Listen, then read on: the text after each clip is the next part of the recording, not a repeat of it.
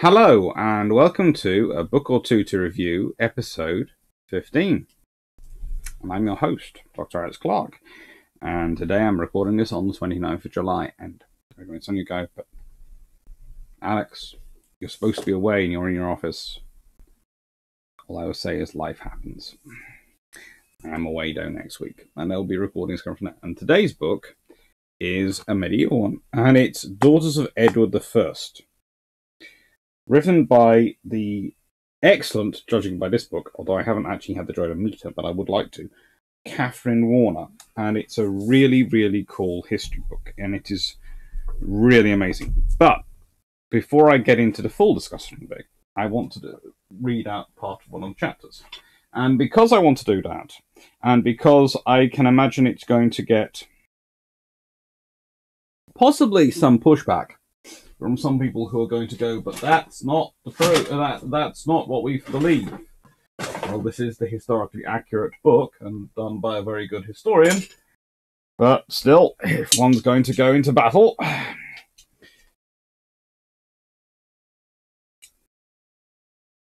one should be properly prepared. Now, so this is from chapter 16 of this book. Joan of Acre and Gilbert de Red de Clare, Earl of Gloucester and Hertford, were due to marry on the 30th of April, 1290. On the 17th of April, a number of important men travelled to Amesbury Priory in Wiltshire and witnessed Earl Gilbert seal a fascinating and important document. Eleanor of Provence is not specifically mentioned as being present, but presumably she was there given that she lived at Amesbury Priory, and she might well have played a more important role in conceiving and dictating the document than appears from the extant record. The important men present who witnessed this document, which was written in French, the Dowager Queen of England being female, did not count as a witness, were the Archbishop of Canterbury and the Bishops of Bath and Wells, Winchester, Durham, Exeter and Worcester. Henry III's half-brother, William de Valence, Earl of Pembroke, Edward I's brother, Edmund of Lancaster, Earl of Lancaster and Leicester, Henry de Lacy, Earl of Lincoln, and Sir Otto Grandison, Sir William Baracrus, Sir John St. John, Master William Loo, and John de Berwick. Referring to his future wife as Dame Johanne, Lady Joan, Gilbert de Clare began as, "Our Lord the King, by his grace, has consented to give me Lady Joan, his daughter, to wife. I, to prevent all doubts and suspicion, have sworn on the saints that if Edward I died, and he himself was still alive, he would swear fealty to Edward's son Edward, who on the 17th of April 1290 was not quite 6 years old, and as his rightful liege lord, and would guard the rights of the realm. If Edward of Carnarvon died without male heirs, but Edward I had other sons of his body, or if Edward of Carnarvon died but left male heirs of his body, Gilbert would swear allegiance to whoever of the king's male heirs was his rightful liege lord. The most fascinating part came next. If Edward I and all his sons were dead, and none of them had male heirs born of their bodies, the Earl of Gloucester promised that he would swear fealty to Lady Eleanor, Dame Aylmer, Edward I's eldest daughter, as his liege lady, and subsequently to heirs born of her body. The document stated, "And if by misfortune it should happen that God makes his commandment to our Lord the King, and to his sons, and they have no heirs of their bodies, if the Lady Eleanor, eldest daughter of my Lord the King above mentioned, is alive, I will bear good faith to this same Eleanor, and to the begotten heirs of her body, and in no manner, not by force, nor by deceit, disturb her rights, nor her, nor the heirs of her body, should she have them, nor the kingdom of England, nor the land of Ireland, according to the ordinance of our Lord the King above mentioned, which ordinance is, that our Lord the King wishes and ordains that should Lord Edward of Carnarvon, his son, or another son, should he have one, remain without heirs of his body, that therefore, after the death of our Lord the King above mentioned, the King of England and the land of Ireland should remain to Lady Eleanor, his eldest daughter, and the begotten heirs of her body." Edward I thus acknowledged the possibility that one day his daughter might inherit his kingdom in her own right. It's very interesting to note that the king preferred the idea of his throne passing to his daughters rather than to his younger brother Edmund, Earl of Lancaster and Leicester, and subsequently to Edmund's sons Thomas and Henry of Lancaster, who in April 1290 were about 12 and 9 years old respectively. If Eleanor died without heirs, then the kingdom of England would belong to her sister Joan of Acre, and her heirs, then to the next sister, i.e. Margaret, though she was not named, and so from daughter to daughter and heir to heir. This was a startling decision by Edward I, given that the only precedent for a queen regent in England was the disastrous example of Empress Maud, or Matilda, a century and a half previously. Maud was the only surviving legitimate child of Henry I, William the Conqueror's youngest son, and her father forced his barons to swear fealty to her as the next ruler. On Henry's death in 1135, however, Maud's cousin, Stephen of Blois, son of William the Conqueror's daughter Adele, took advantage of Maud's absence in France and had himself crowned king instead. Maud and Stephen battled over the throne for the next few years during a period of English history now known as the Anarchy, and Maud came close to being crowned queen at one point, but managed to alienate the Londoners to the extent that they chased her out of the city before her coronation. Edward I, Empress Maud's great-grandson, must have been familiar with the history, yet did not let this rather unfortunate precedent dissuade him from the decision to make his daughters heirs of the throne, failing his and Edward of Carnarvon's male issue. In England, in the late 13th century, the system of primogeniture, whereby the eldest son inherited everything, did not apply to female heirs, who in the absence of male heirs took precedence over their sisters wherever they came in the birth order, were entitled to equal portions of any inheritance. It is very interesting to note that Edward I did not intend this system to apply to his kingdom, but wished his eldest daughter, or failing her, his second eldest daughter, and so on, to inherit England in its entirety. He did not wish his kingdom to be divided into 4 equal parts for his 4 secular daughters, Eleanor, Joan, Margaret, and Elizabeth, as would have happened had Edward been merely a landowner in England and not its king. In April 1290, Eleanor was still betrothed to the King of Aragon, and Edward must also realise that his daughter's Spanish children, assuming she had any, would have a strong claim to the Kingdom of England, yet this did not dissuade him either. Edward I's decision that suggests that he found much to admire in his daughter's personalities and abilities, and thought that Eleanor and her younger sisters would be able to cope with the challenges of ruling his kingdom. Ultimately, however, this situation never came about, as Edward of Carnarvon was a healthy, strong child who survived his father, though Eleanor of Windsor herself did not. In 1300 and 1301, Edward I fathered 2 more sons with his second wife, Marguerite of France, who entered the line of succession behind their much older half-brother. The elder of these 2 boys was heir to the English throne between 1307 and 1312. Edward of Carnarvon himself, as Edward II, fathered 2 legitimate sons in 1312 and 1316, from his marriage to Isabella of France, and his elder son succeeded him as Edward III in 1327, and fathered 7 legitimate sons, of whom 5 survived infancy. The question of rightful succession to the English throne arose again in 1376, when Edward III's eldest son, Edward of Woodstock, Prince of Wales, died in his father's lifetime. The prince left a 9-year-old son, Richard of Bordeaux, as his only surviving legitimate child, and the boy duly succeeded his grandfather as King Richard II. In 1377, Edward III's second eldest surviving son, Lionel Antwerp, had died in 1368, also leaving only one child, a daughter called Philippa of Clarence, Countess of March and Ulster. Philippa's Mortimer children, born in the 1370s, came to have an excellent claim to the throne in the 1390s because Richard II had no offspring. In 1399, however, Henry IV, son of Edward III's third eldest surviving son, John of Gaunt, became King of England after he forced the abdication of Richard II, and Henry thus set aside his cousin Philippa of Clarence's descendants.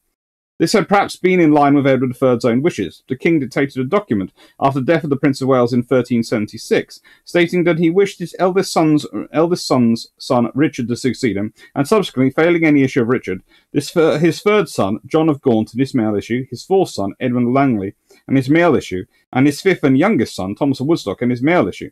Edward did not mention his granddaughter Philippa, the only child of his dead son Lionel, or her children as possible successors.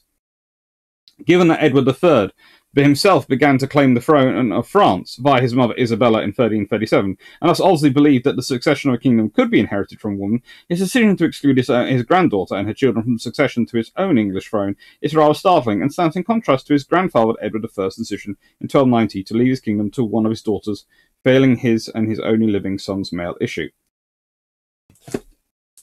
Now, I love this book. It's called Daughters of Edward I, and it's wonderful. It is full of pictures, it is full of documents, it's full of surprising things, but, and I'm going to say this very simply,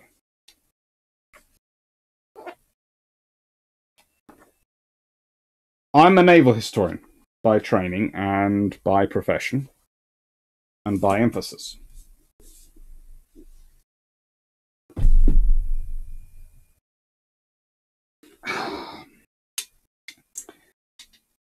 But Edward I and passed on a lot to his grandson Edward III. They're a lot alike. And Edward III does make use of the female line to claim the French throne. And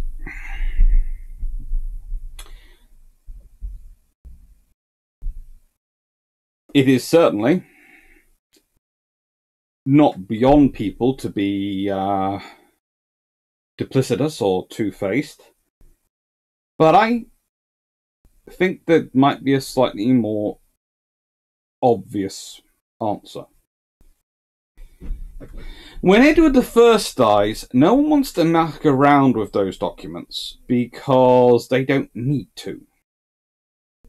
There is Edward II. There is a very clear line of succession.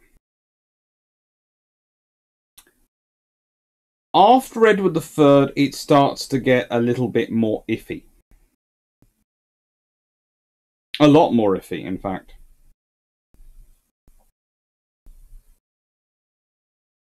And whilst it's not impossible that Edward III was both simultaneously using the female line to claim the French throne and at the same time disinheriting the female line on his own throne,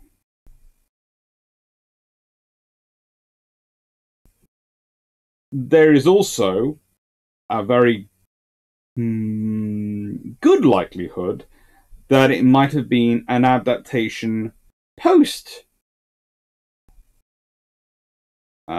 new king to shore up the new king's claim to the throne.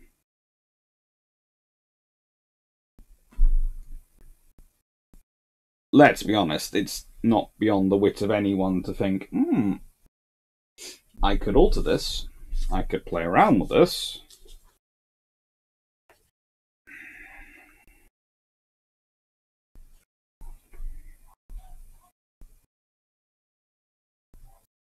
And it wouldn't surprise me if they did. Now, this is a 40-chapter book. It's published in 2021. It's brand new. And it is hundreds of pages long. 232, really. It's got wonderful endnotes in it. Even endnotes for the appendices, which I just love. I love that. I love those endnotes in the appendices. The academic in me who has to mark essays is just going, woohoo! References! It's gorgeous referencing. It's gorgeous endnotes. They're fully detailed. It's got a wonderful bibliography. List of secondary sources as well as primary sources. And it's also got this beautiful appendix which has children of Edward I's daughters in it and where they turn up, and biographical details of Edward I's daughters.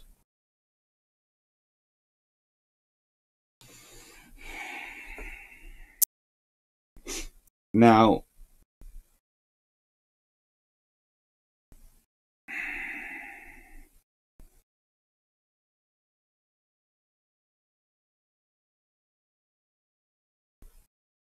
what another thing, you have a list of all his children probably, but you have the fact Eleanor is born at Windsor Castle on 17th or 18th June 1269, betrothed to Alfonso III, King of Aragon, but married Henry III, Count of Bar.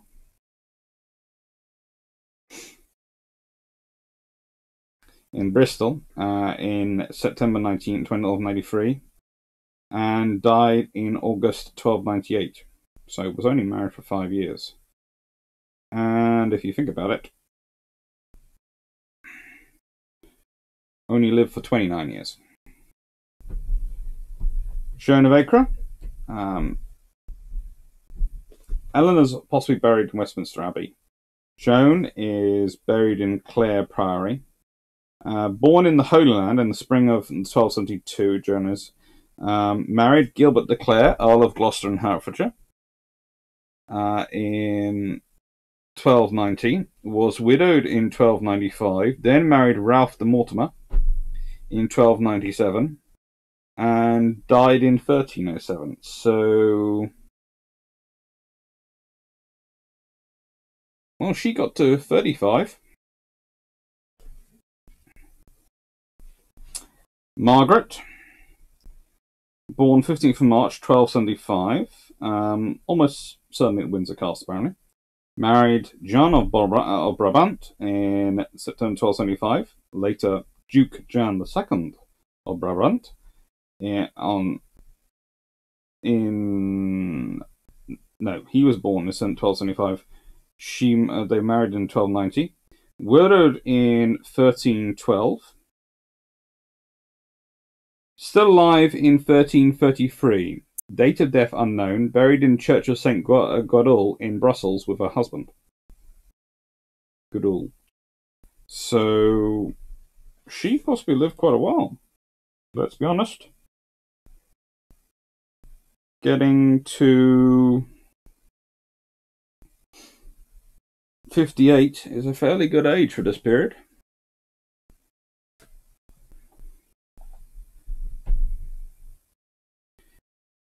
Another younger sister, Mary, born at the Palace of Woodstock near Oxford on the 11th of 12th March 1229, entered Amesbury Priory, Wiltshire on 15th August 1285, later veiled as a nun and died in 1332.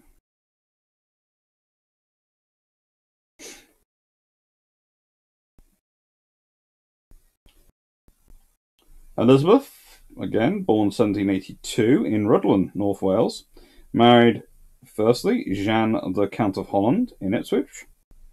In 1297, widowed 1299, then married Humphrey de Bohun, Earl of Hereford and Essex, in 1302 and died in 1316. So, when she died, she was 34. And Edward I's youngest child was Eleanor, born to Marguerite of France on the 6th of May 1306, betrothed on the 8th of May 1306 to Robert, heir to the French counties of Burgundy and Artois, but died in August 1311. Buried in Beaulieu Abbey, Hampshire.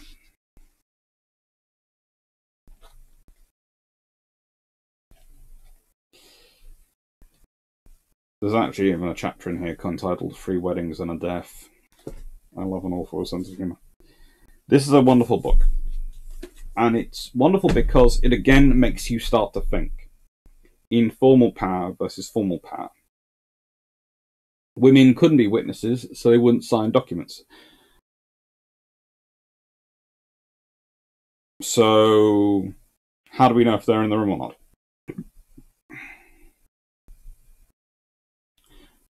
You can either presume they weren't, because you cannot prove it, or you can look at the context and the syntax of the document and think, And let's be honest, women at this time were often better educated than their male counterparts. They would often read more. They'd often be far more linguistically astute than the majority of the male. Yes, priests, etc., tend to be men of the clergy tend to be higher and more highly educated than your average feudal lord, who tends to have had to focus quite a significant time of their schooling time on the ability to beat the living daylights out of their other people, but whilst wearing their equivalent weight in body armor. All these things are true.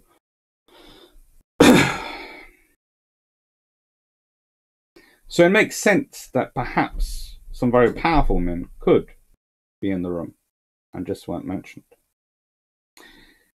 And that's when it comes down to an interesting discussion as a historian. Because as a historian, you learn the power of words. You learn the power of word selection.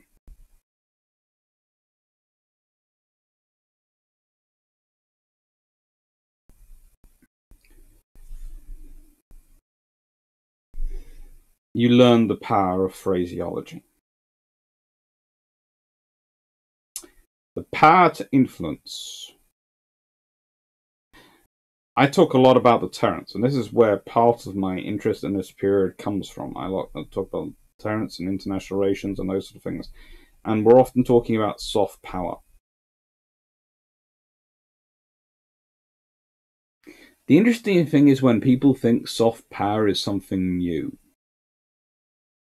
Soft power has been around as long as humans have been. Yes.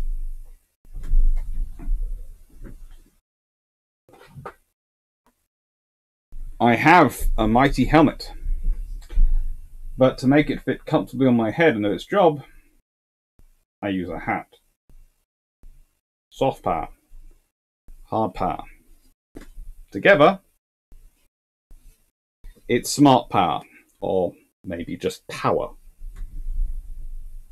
So, if you're honestly going to sit there in a historical discussion and try and say that people had no power or influence just because you don't see it written down, well, then I'm going to start talking to you about the wars and battles which were never fought. Because we can all talk about the battles which were fought.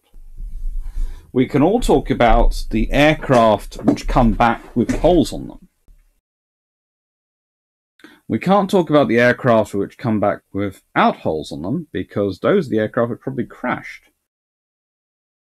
That's called a confirmation. That's that famous diagram which originates the whole some of the ideas of confirmation bias. Well, it's the same with wars which weren't fought. Because they weren't fought, we don't know about them. How many people record successful deterrence events? How many people record how many times, just because a ship turned up or the correct party was hosted and the correct words were put in the correct ears, that something didn't happen? People don't record those things. They're not exciting.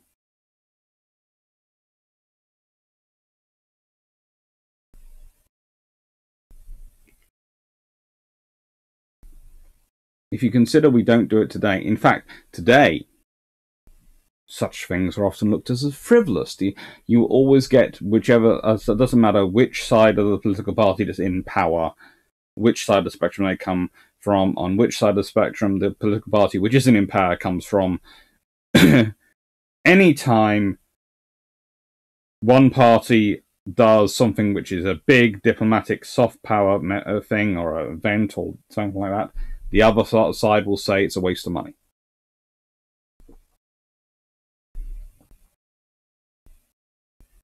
Well, in historical terms, it just doesn't get written about, and you don't hear about it. So you don't hear about soft power.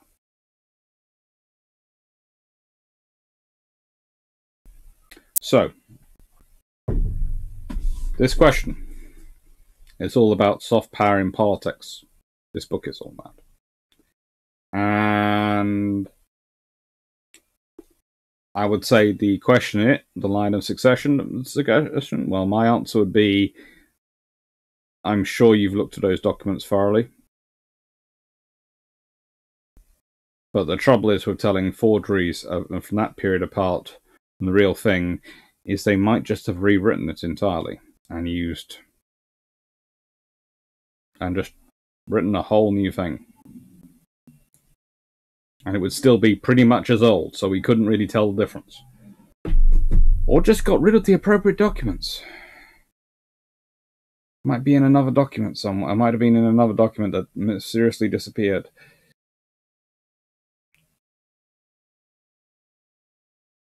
It can happen.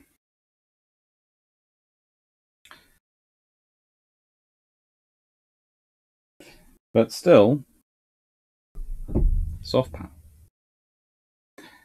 Because the other thing I'd like to point out is when you're dealing with daughters of Edward I and you're dealing with Queen Empress Maud or Matilda, as I prefer to call her, as I was brought up calling her, and you're dealing with all that history, it might seem unprecedented. but it isn't. And the fact is, there have been lots of queen regents in history, of queens who have basically acted as the ruler of the country, as the top person, while the king's away. In fact, often that is the reason why a king wants a good wife to be queen. Because if they're going off fighting a war, they need someone they can trust back running the home.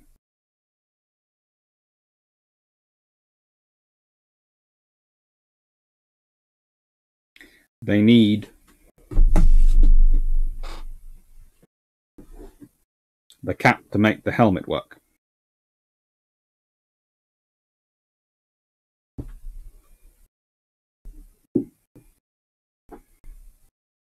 So I don't think there was as much of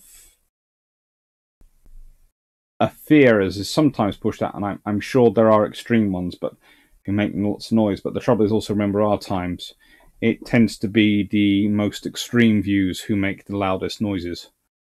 We don't agree with them, but they make the loudest noises. And the trouble is, if you're looking back through history, the loudest noises can be picked up far more easily. But I don't think there was as much fear of of women being the monarch and ruling as some suggest. I certainly don't think you'd have had the relative stability you had at various times under female leadership if you had that fear. And I don't think that the scenario after Henry VIII, where you have first Mary, properly first Mary, and then Elizabeth,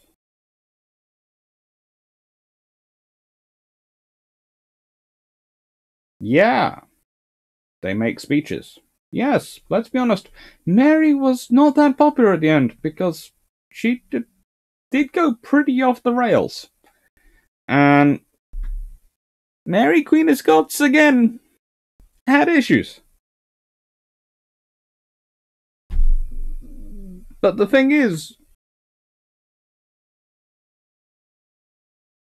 we're talking about time period. Yes, you can go, well, you know, they're more enlightened by the Renaissance and this sort of era. And you're going, really? They're that much more enlightened? And honestly, who are you talking about are more enlightened? Because education hasn't got that widespread.